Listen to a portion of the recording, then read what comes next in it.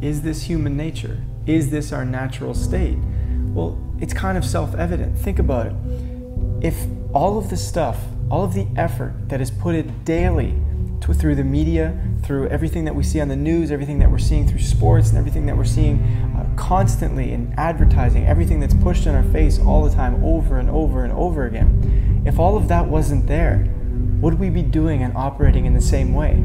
Would we be stricken with fear? Would we be constantly, seeing separation between everybody, judging everybody based on what they're doing, based on what they're wearing, based on how they're acting? All of this stuff is constantly needing to be there all of the time, because if it wasn't there, we would go back to our natural state. We would naturally fall back right into who we truly are.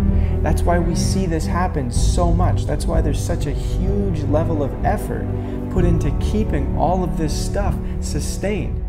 If you look at the economy, if you look at the way the world functions, it needs so much for it to stay sustained, because it is completely against how we are and how we would function as natural human beings.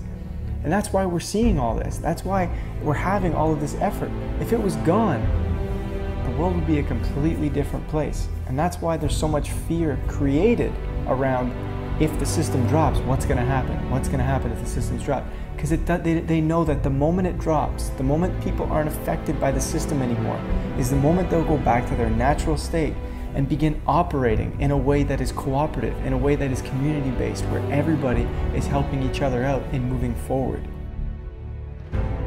I know you're out there. I can feel you now. I know that you're afraid. You're afraid of us.